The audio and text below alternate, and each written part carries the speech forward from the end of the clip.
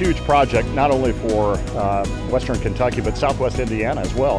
Thousands of people drive back and forth between Evansville and Henderson, either to work or to shop or to go to the doctor. So any way we can improve the transportation between our communities is wonderful.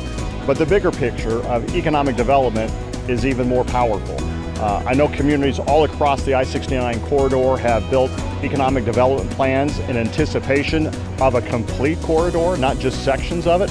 So the fact that this key piece of it will be now coming to fruition will really help these communities flourish in the years to come.